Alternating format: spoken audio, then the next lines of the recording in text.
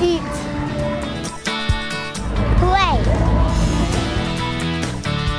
Stay fit. We are here today, in conjunction with our FIT partnership between Michigan State University, Blue Cross, the Grand Rapids community. I feel like not too long ago I was a kid y'all's age, just out there playing any sport I could get involved in, and I encourage you guys to do that and try to do something every day. Be out there having fun, and you're going to be healthier, you're going to make better grades. Project FIT is a 2-year research project that involves 4 schools in the Grand Rapids area. We encourage teachers to incorporate 30 more minutes of physical activity a day in their classroom, plus 30 minutes of nutrition education a week. The icing on the cake is Matthew Stafford coming in and really driving home those messages. You start to see the connection of the kids working through their program with their leadership from the school, and then the message from a pro athlete, and I think it's creating really good results. We're trying to create a healthier Michigan, and you guys are the future, so we got to have some fun today. 15, 20 years ago, 3 to 4% of our kids were considered clinically obese.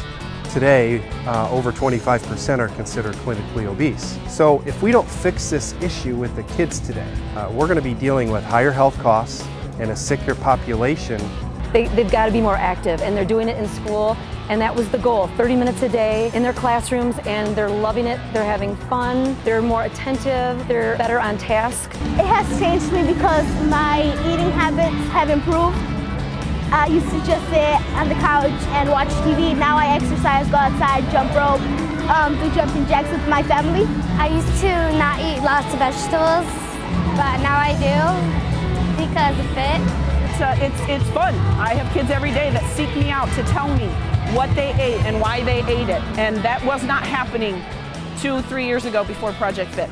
I try to cut down on the strawberry and chocolate milk and started drinking more white milk to help my bones stay strong. Before, my mom, she used to make spinach and I never used to eat it. Now I do. And I'm more active. We're not going to solve this problem overnight, but we need education. We need consistency, and we need discipline in our communities and our homes. And on behalf of Blue Cross, we think it's part of our responsibility.